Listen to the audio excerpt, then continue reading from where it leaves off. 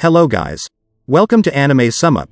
Today's anime is about a medieval world, where powerful mechs called silhouette knights are used to fight horrific demonic beasts. So without any further delay, let's start. Tsubasa Kurata, a company programmer and a mecha model fan, is killed in a car accident. Tsubasa is reincarnated as a young boy named Ernesti Echevarria in the Fremmevilla Kingdom in a world where magic exists, after witnessing his father Matthias defeating a demon beast in a mech called Silhouette Knight. Eru is motivated to be a Silhouette Knight pilot, Night Runner, so that he too can ride one as well. During his magic training, which he excels, he befriends the twins, Adeltrud and Archid Olter, and also teaches them his magic skills. When the trio finally enrolled at Laihaila Academy, directed by Eru's grandfather, Eru learns he cannot pilot a Silhouette Knight as he is too young and short, but is allowed to skip to middle school classes, after impressing his teachers with his power, thanks to his gunblade magic rod to compensate a magic rod's short-range abilities.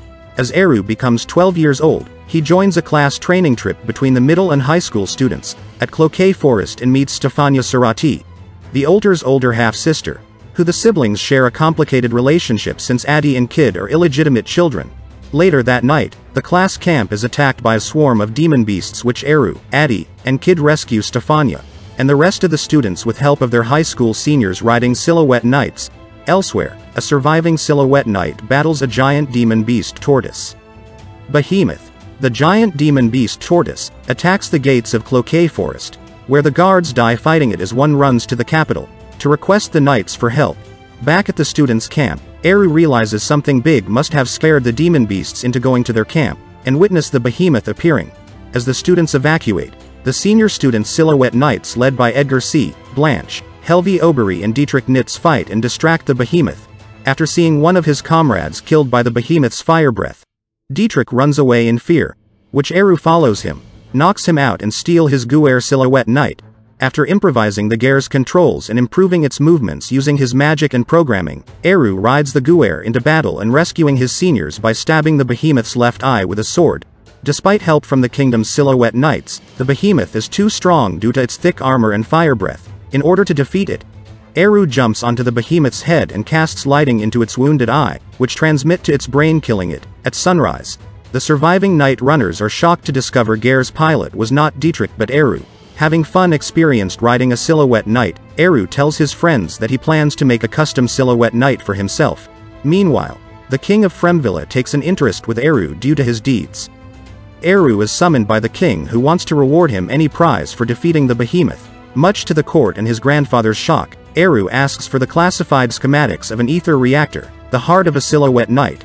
When Eru explains he wants to make his dream Silhouette Knight and ride it as his hobby, the king is amused with his answer, and agrees to Eru's request if he can build an improved Silhouette Knight first.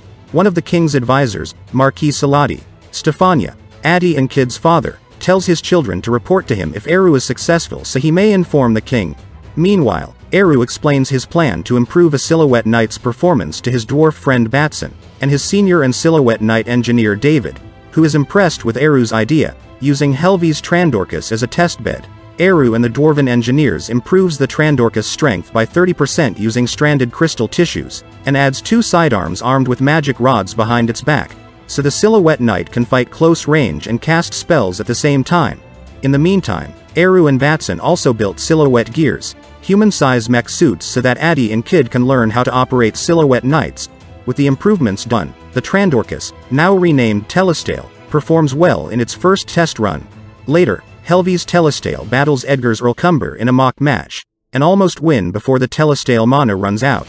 Later that night, the engineers celebrate the Telestale's success and Eru thinks of more Silhouette Knight ideas, unaware that another group is spying on their work.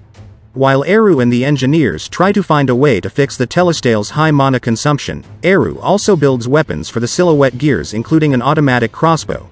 Adi and Kid reports to their father about the Telestale's performance, which he in turn informs Marquis Dixgard. Under Marquis Dixgard orders, the Order of the Scarlet Rabbit has 3 Telestale Silhouette Knight brought to Fort Cassidisis, where the Marquis will inspect and test the knights personally.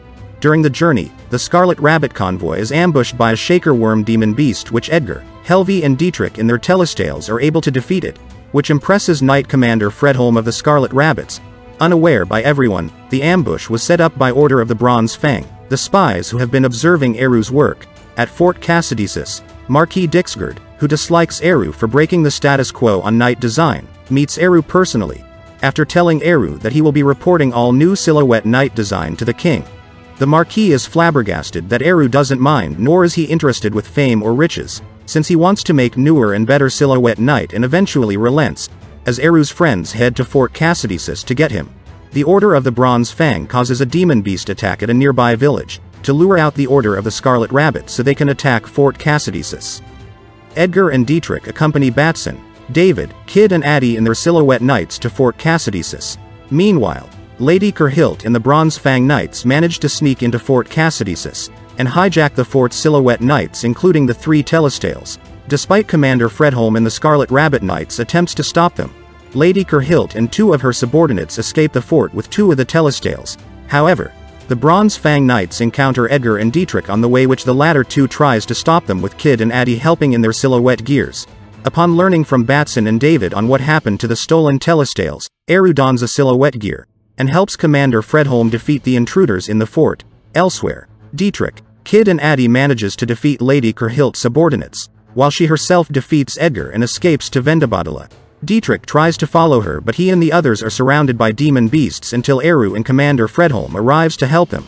The next morning, Marquis Dixgard is shocked to discover the intruders that attacked the fort, and stole the Telestale were using cursed bait, a forbidden concoction that attracts demon beasts and turns them crazy, and concludes this was the work of another nation.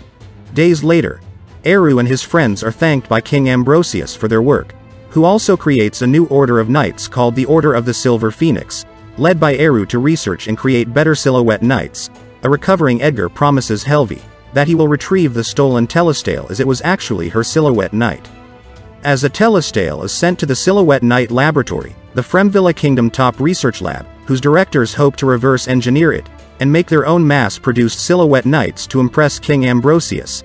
Eru and the Order of the Silver Phoenix begin their work on creating newer and improved silhouette knights with help from Marquis Dixgard, who delivers 2 silhouette knight companies of Kaldatoas as base models, and Nora Freichberg and the Order of the Azure Hawk capturing the spies, who help the Bronze Fang Knights and prevent any more leaks of information from the Academy. Eru creates silhouette gears for the Knightsmiths to ease their workload, and new silhouette knight designs and improvements to be added. However, David criticizes Eru for being too focused in his work, when his test of using rockets on a silhouette knight almost gets him killed. After creating a 2-seater cockpit for Addie and Kid, a silhouette knight shaped like a centaur and magical daggers uses as keys to start a silhouette knight to prevent another hijacking attempt. Eru in the Order of the Silver Phoenix heads to the capital, to face against the Silhouette Knight Laboratory's Kaldato Adarsh models in front of King Ambrosius and his ministers. The match between the Order of Silver Phoenix and the laboratory team ends in a draw, as with the new units' increased power they reached a stalemate against units less advanced, but with more experienced pilots.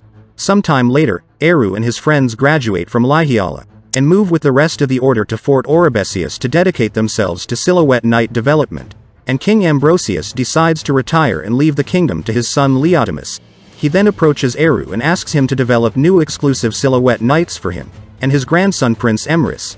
The Order then produces 2 units with the same capabilities, one colored silver Gilbariga, and the other colored gold Goldleo. When both decide to choose Goldleo, Ambrosius and Emrys decide to settle it with a duel, with Emrys claiming the victory and Ambrosius accepting Gilbariga. Eru soon realizes that Ambrosius was actually testing his grandson's skills. When a large group of shell-cased beasts head for Alfheim, the city where the ether reactors are developed and home of the Alves, the Order of Silver Phoenix is dispatched to help defend it, along with Ambrosius and Emrys, with the power of the new units. Eru and co easily defeat the attackers, with Eru killing the shell-cased queen by himself. After the battle, Ambrosius finally accepts Eru's request to let him learn the secret of how ether reactors are created, and takes him to Alfheim, where he is granted permission from the Great Elder Kitli, the leader of the Alves. He then spends 3 months there to learn the process and returns with Ambrosius's permission to use the catalysts of the behemoth, and the shell-cased queen he killed to create a custom ether reactor, and use it to complete his own personal silhouette knight Akaruga. The Zalaudic Kingdom starts a war to conquer the entire western continent. Using their newest models of silhouette knights and transport airships, the forces of Zalaudic easily bypass the defenses of the Kingdom of Kushapercha. With defeat inevitable, The king requests a duel with the commander of the Zalaudic forces, Prince Cristobal. To buy enough time for his daughter Princess Eleonora to escape, the king loses and is killed. But Eleonora ends up captured by the enemy forces, along with her aunt Martina and cousin Isidola, who are also King Leotimus's sister and niece respectively. In response, Leotimus sends the Order of Silver Phoenix along with Emrys to investigate the situation, and after easily defeating the enemies guarding the border, they discover that their Silhouette Knights have the same technology as the telestale stolen from Fort Cassidisis, concluding that the thieves were tied with Zalaudic. Upon hearing that Eleonora is being forced to marry Cristobal, Eru and co. start making plans to rescue her, but news about their presence reach Cristobal, who sends Gustav Marduns to track them down. Upon meeting Eru's party, Gustav attacks them, but when they prove themselves too strong for him, he retreats, assisted by Lady Kurhilt. Using special silhouette gears, the Order of Silver Phoenix successfully rescue Eleonora, Martina and Isidola. Cristobal sends a party to chase after them, but their pursuers are easily defeated by Eru's Ikaruga and forced to flee. Once reaching safety, Eru's party establishes a base at Nishiri, and agree to provide the remaining Kushaperchian forces with upgrades to their Silhouette Knights, in exchange for the scraps of all enemy units defeated by them. With these new upgrades, the Kushaperchian easily fend off an enemy attack on the city, and Lady Kurhilt is ordered to launch a surprise attack on the Silver Phoenix's base to recapture the princess, in exchange of having her family's name restored. However, Eru and his friends were prepared and easily defeat and capture the Bronze Fang Knights, with Lady Kurhilt killed in a battle against Edgar. Cristobal leads a large force of Silhouette Knights and airships to crush the Kushaperchian forces at their stronghold and capture Eleonora. However, he falls into a trap made by the Order of Silver Phoenix, who now possess javelin missiles to take down their airships. With his forces routed due to the Silver Phoenix's superior Silhouette Knights, Cristobal's airship tries to escape only to be confronted by the Ikaruga. Eru easily defeats Cristobal in battle, which the latter tries to bribe Eru to join his side, but when Eru admits of no interest in nobility, Cristobal falls to his death rather than suffer humiliation of being captured, demoralizing his forces and making them retreat. Eleonora becomes Queen of Kushaperchian and declares the rebirth of their nation. As the combined Silver Phoenix and Kushaperchian forces retake their lands, Horatio Gojas, Zalaudic's top scientist, promises Princess Catalina that he will build a new weapon to avenge her brother's death. Months later, the Silver Phoenix and Kushaperchian forces finally retake a fortress held by Zalaudic, but Horatio's new weapon, a giant airship shaped like a drake, attacks them. The Viver, Zalaudic's newest weapon, battles the Ikaruga, whose captain Doloteo Mardonis wants to avenge Cristobal's death. Meanwhile, a Zalaudic force led by Doloteo's son, Gustavo, battles Dietrich and his men, but Gustavo is forced to abandon his Silhouette Knight after Dietrich tricks him into exhausting his mana supply. Eru is unable to take down the Viver due to its defenses, and is forced to land the Ikaruga after the Viver's chaff smoke damages its jet engines. The Viver is forced to withdraw after exhausting its mana trying to destroy the Ikaruga. As Eru and his allies withdraw, Horatio repairs and installs a bigger ether reactor in the Viver to give it more power, and Gustavo receives the Zalaudic's royal family Silhouette Knight, Alcalorix, by Princess Catalina.